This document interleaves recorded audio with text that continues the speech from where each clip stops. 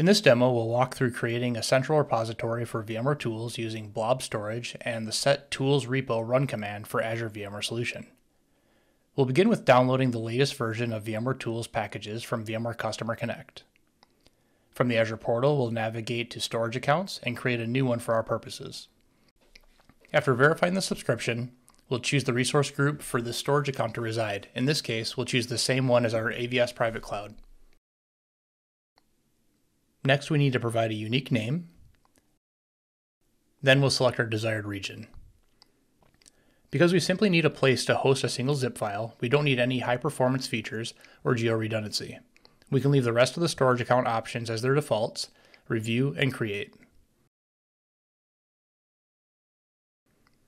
Once the account is created, we'll create a new container for our zip file.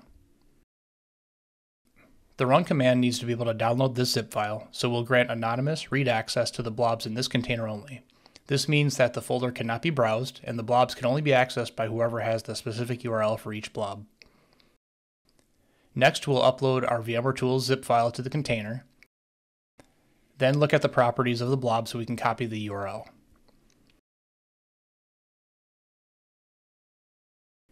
Now we can navigate back to our AVS private cloud and select Run Command under Operations.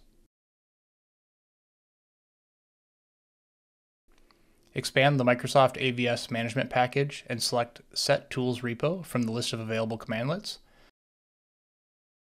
After pasting the URL, click Run.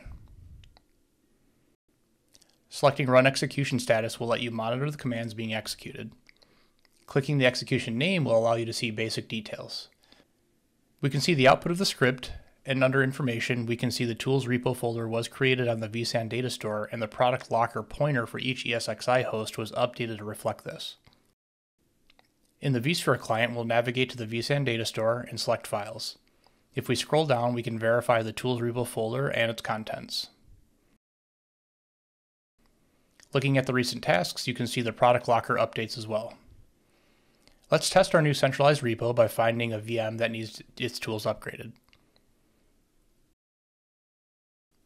Here you can see DB01 has an older version of VMware Tools installed. We can upgrade them from here and watch the progress in the Recent Tasks pane. VMware Tools is upgraded and the VM is rebooted. Once the VM is back online, we can confirm it's running the latest version of VMware Tools.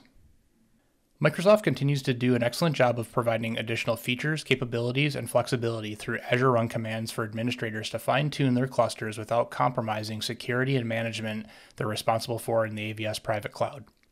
For the latest technical content and demos for Azure VMware Solution, check out the AVS landing page on VMware Cloud Tech Zone.